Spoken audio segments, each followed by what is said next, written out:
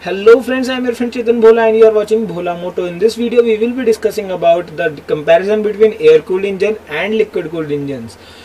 The video is not only about the comparison, you will be getting to know everything about air cooled engine and the liquid cooled engine. So please keep watching this video till the end. If you are new to the channel, please subscribe it right now. And what else you can do is you can share this video, please.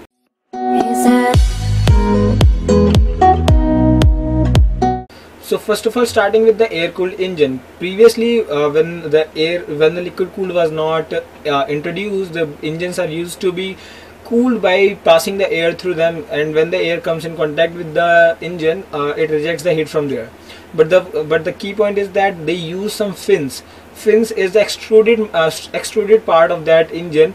Extruded plate like structure. These extruded plates rejects the heat because it increases the surface area of that area. As the surface area increases, the more will be the contact area of the air.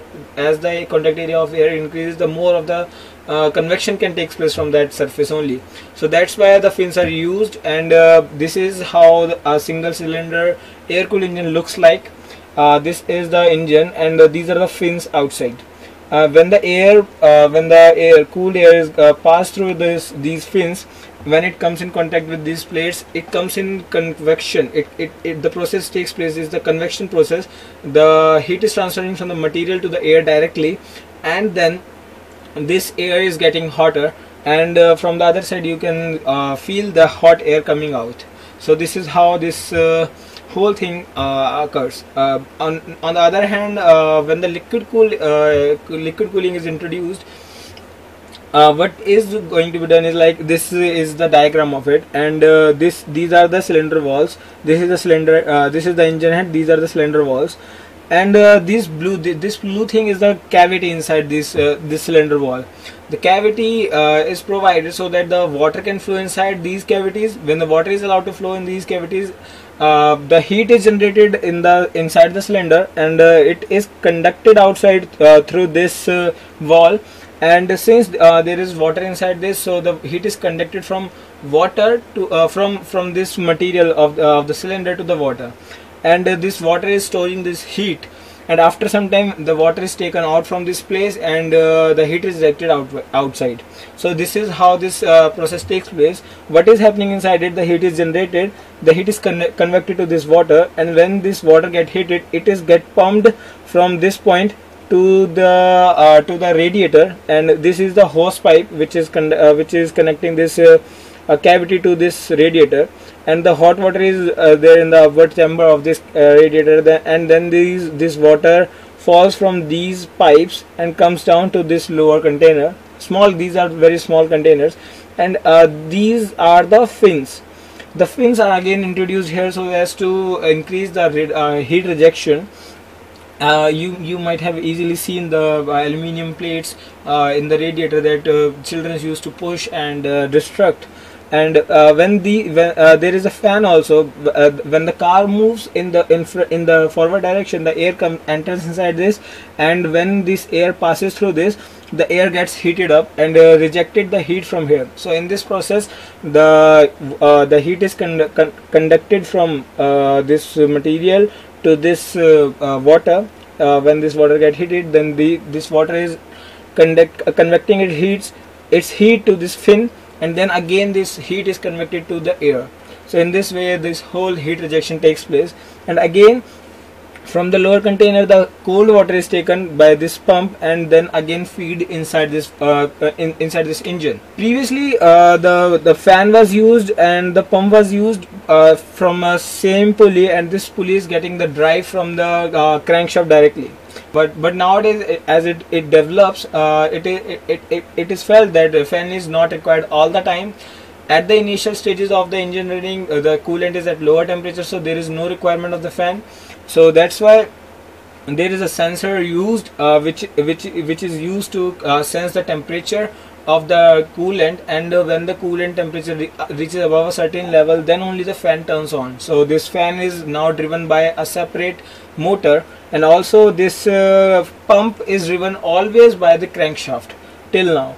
So this pump is going to get the drive from the crankshaft, this fan is going to get the drive by the electric motor. So this is how both of these system works. Now coming to the advantages and disadvantages of these two systems. First of all, talking about the air cooled engine, the advantages are this is the lighter.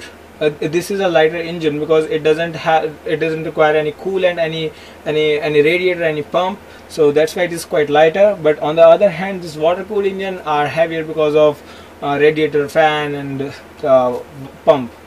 It is workable in extreme climate also, because if it is too much cold outside and the water is the temperature is below the freezing point of the water or liquid which is used in the liquid cool engine, the water can freeze in these. But in this case there is no water, so there is no chance of freezing of that water. The maintenance of this system, this air cooled engine, is very much easier because you don't need to maintain anything. You just need to wash the fins so that the heat radiation can be better.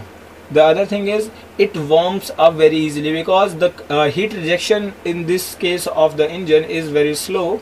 In this case of cooling is very slow, so that's why the warm up is quite easier of that engine.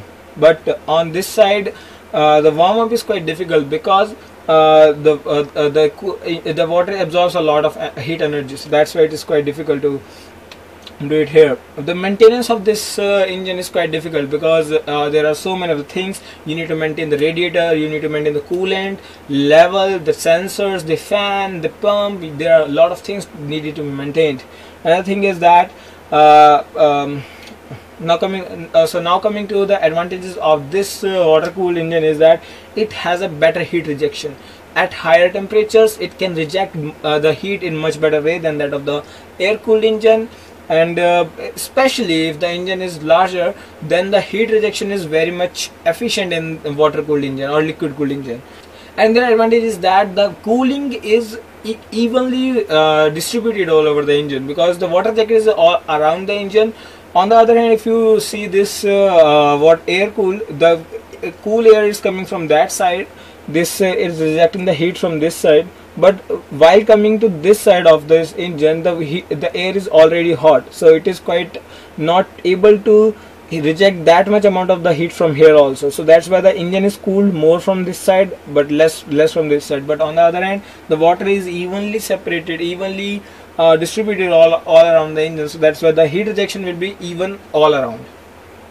It is quite less noisy than that of these engines because it has water inside it, and water act as a sound absorber in these engines. But on the other hand, these air cooled engines have fins, and if the fins are quite longer or larger, then these fins may also vibrate and create some noise, so that's why it is quite noisy. But the disadvantages of both of these are like it is having uneven cooling. I have explained its disadvantages already. Coming to its disadvantages are like it requires power to run the fan, power to run the pump, so that's why it is absorbing a lot of power. The coolant is required, and which is costly, and other thing is it requires costly equipment like radiator, fan, pump, sensors, so it is quite costlier process. So I hope you got to learn something about air cooling and water cooling. If you still have any doubts and inquiries, you can please feel free to ask me in the comment section below. If you feel like this video is worth it, so please share this video to your friends so that they can also compare both of these engines, so that they can also understand what these things are. And if you didn't subscribe my channel, please subscribe it right now because I am making 2 videos in a week regularly. So please keep watching, keep sharing, and keep supporting, guys. Thanks a lot.